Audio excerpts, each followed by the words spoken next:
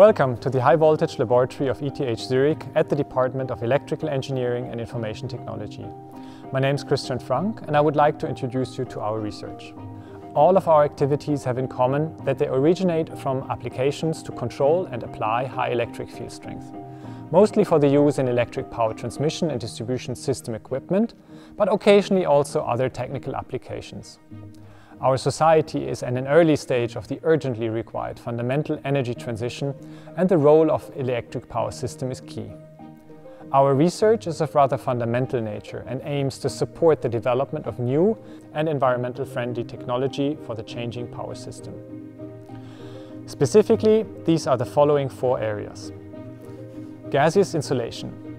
For example, to find alternative gas mixtures to replace SF6, which is used today and which has a huge global warming potential. Overhead power lines.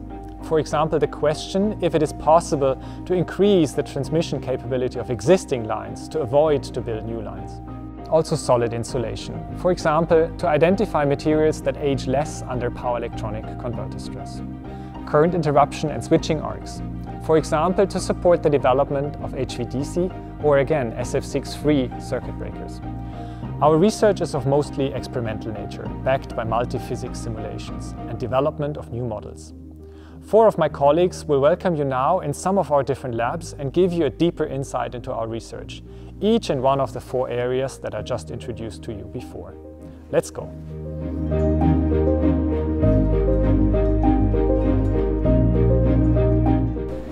SF6 is today the most widely used insulation and arc quenching medium in gas-insulated switchgears around the world.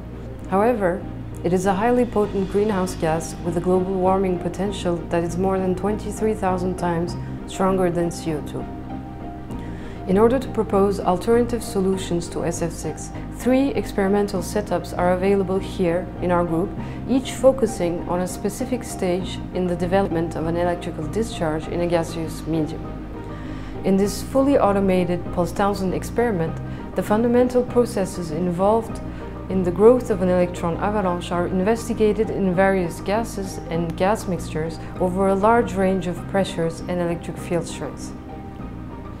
A time lag experiment allows for the characterization of pre-breakdown phenomena, and together with a breakdown experiment, discharges in real application environments can be described.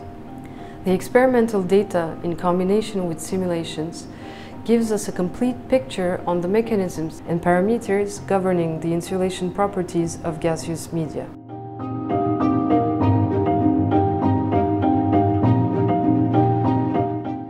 Given today's energy policy, it is necessary to expand the transmission capacity of our electrical network. Since regulation and public acceptance of overhead lines make new constructions difficult, an upgrade and efficient use of already existing systems are of high importance. Research projects in this area explore the possibility of increasing transmission capacity of existing overhead lines with minimal changes. To increase the public acceptance, the noise emissions that occur on overhead lines, especially during bad weather conditions, should be minimized. Maybe you've already heard a hissing or humming noise near an overhead line. This noise originates from so-called corona discharges and is a result of a complex interaction of water droplets, electric field and conductor surface. In this experiment, these corona discharges and options for mitigation are investigated. Other research topics cover the accumulation and deformation of single water droplets, partial discharge inception and ice nucleation. Over the last years, power electronic components became increasingly important in modern energy transmission systems or also electric vehicles. And in these cases, the voltage waveforms, which are generated by solid-state switching, exhibit higher slew rates and frequencies compared to the conventional 50 Hz sinusoidal waveforms. In this experimental setup behind me, we can generate so-called mixed frequency voltages under different environmental conditions to simulate this kind of stress. And in the next step, we use other experimental tools developed at HVL to analyze the material degradation that occurred under the specific aging scenarios. And as a consequence, we need to combine the areas of high voltage engineering, power electronics, as well as material science to understand the impact of this novel stress on the insulation systems.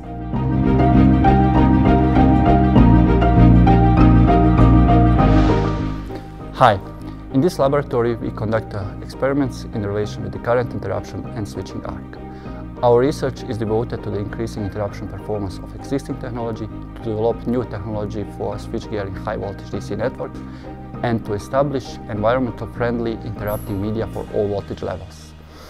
One specific example is a project of comparative evaluation of switching in non-SF6 gases. Currently, 18 industry partners financially support this project. This is an experimental breaker, and it's unique in the sense that it provides a setup and wide range of settings necessary for the investigation and unbiased comparison of properties of alternative gas mixtures relevant for switching. In addition to this, we are continuously developing diagnostic methods and tools for advanced switchgear research, such as our flexible pulse current source and the synthetic source. And now, back to the Professor Franck. Welcome back. I hope that you enjoyed the deeper dive into our research by my colleagues. As you have seen, our research topics are quite diversified and multidisciplinary. We do have and will continue to have also collaborations with groups from other departments and universities, especially also on mechanical and material aspects, as well as data-driven analysis methods. We will continue to support the development towards a greener grid and its components, and hope that the energy transition will happen in time. If you're interested in our research, please feel free to contact us or visit our homepage. There you can also find the link to all publications and data which we systematically publish open access so that everybody can make use of it free of charge.